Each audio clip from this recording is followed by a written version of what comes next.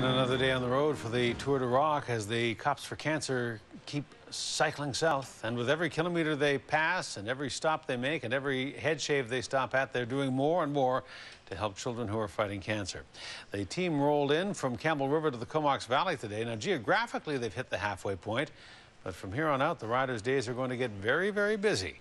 A News reporter Gord Kurbis has the story. As they arrive in the Comox Valley this morning, the first order of business is a stop at a local car dealership. It's the chance to thank staff for the donation of a training bike and several days' use of a pickup.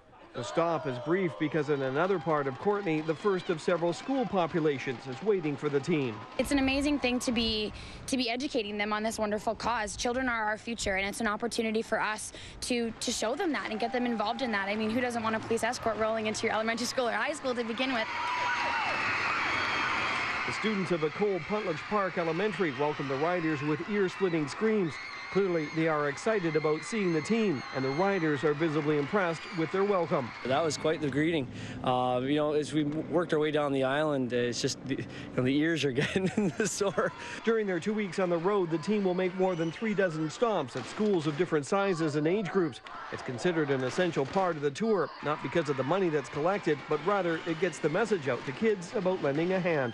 I mean, it's one of the things you first learn in kindergarten is sharing and helping others, and I think that that's a huge thing that they do understand. I think they understand that when they do their coin drives and their penny drives, every little bit of that counts. Students at Airport Elementary welcome the team again with a loud, enthusiastic greeting, but the gymnasium comes to absolute silence at one point when the school's principal talks about losing 2 students to cancer at a previous school. What they do is very important to me because I do my job because I love kids, and I would never ever want to see any of you get cancer and not be with us anymore. Back in Courtenay, the students of Valley View Elementary have been looking forward to the team's arrival for several days. Their fundraising leading up to today has netted over $6,000. The emotions are going.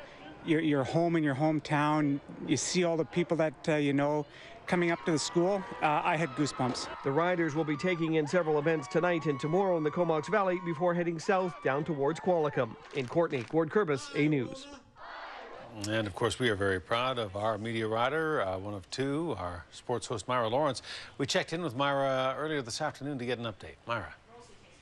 Well, Hudson, day 5 of the 2010 Canadian Cancer Society Cops for Cancer Tour de Rock, and the 4th day of riding. We are in the lovely Comox Valley today. We've only gone about 50 or 60K, so a short day on the bike, but a lot of stops made. By the time the day is over, we will have stopped at 11 locations, including a lot of elementary schools. Valley View Elementary School was a real treat. About 200, 300 kids outside that raised over $6,000 for Cops for Cancer. We're meeting incredible people on the road here, and we can't wait to meet more people tomorrow in the Parksville-Qualicum area.